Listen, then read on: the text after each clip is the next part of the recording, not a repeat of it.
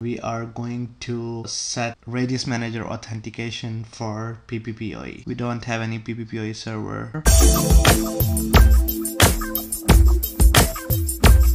We will create a pool. Alright, so create a new PPPoE server. If you wanna set a specific name for the service, you can set that, and select LAN interface, click on one session per host, and just set PAP selected, that is password authentication protocol. Apply and OK. And under secrets, here is the place where we will set use radius and set the time 1 minute. Apply and OK. So you see, we create users under secrets, and we don't have any user, and we have one default profile just, and in this service we set default profile. Okay, so the radius manager will work.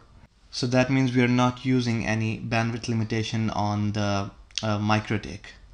Radius manager will work for that. Right, just click apply, OK, and we are all set for PPPoE server setup. And let's set up hotspot server. Click on hotspot. Let's first check the hotspot profile, user profile. So we don't have anything set up yet. Okay, I'm going to use the setup wizard by clicking here, hotspot setup, select the interface.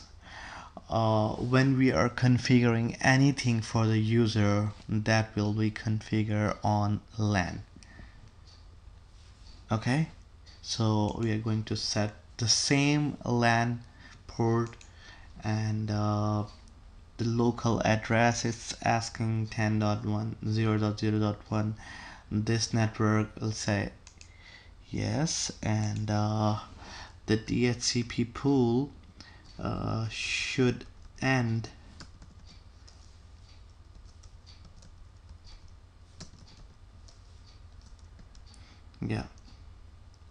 just 253 IP addresses,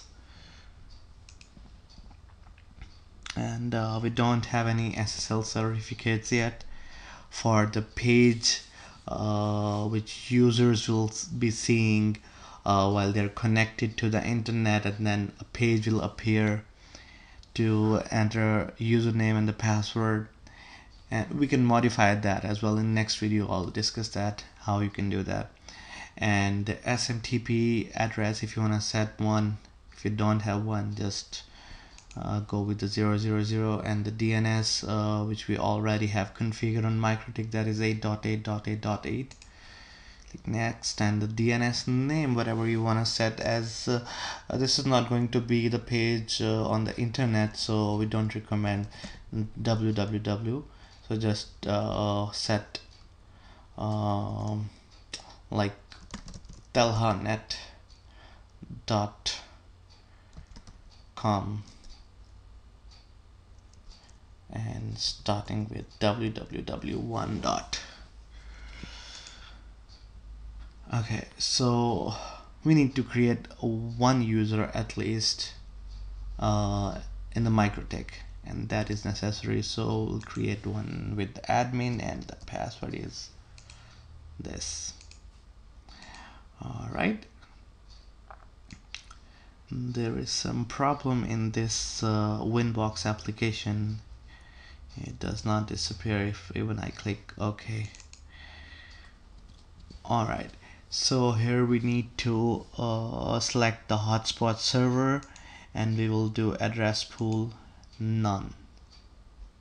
Apply and OK.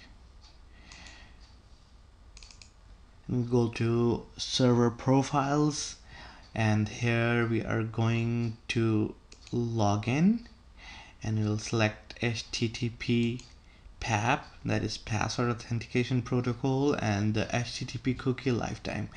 This is important because if a user connects with a username and password, so that computer or that device will be saved under Mikrotik for 3 days. If he or she connects back after 2 days, they'll be able to connect without entering username and password, just because this HTTP cookie lifetime. So you have to change this here if you want to change, and that is depending on the requirements or whatever you want. You can change this accordingly. Okay, so here is the option for hotspot. We're going to select for using the radius. Radius is connected here, and it will request this radius to check the username and password, and it will do the same thing. Time for updating 1 minute. Apply and OK, and we are all set for hotspot as well. And one thing we missed in the last video, that was the firewall. Okay, so it is allowed under this one, that all network is allowed, and we set the PPPoE pool that was under 10.10.10.1 to 10.10.10.254. So that is under this network, so we don't need to add another rule. Otherwise, if you have any other network series, you'll need to add that IP address. You can type the whole pool, or just with the subnet. So click on select masquerade and apply. OK, that's it, and we are all set for hotspot server as well. In next video, we'll be testing the user on a computer which will be connected to this interface. Thank you.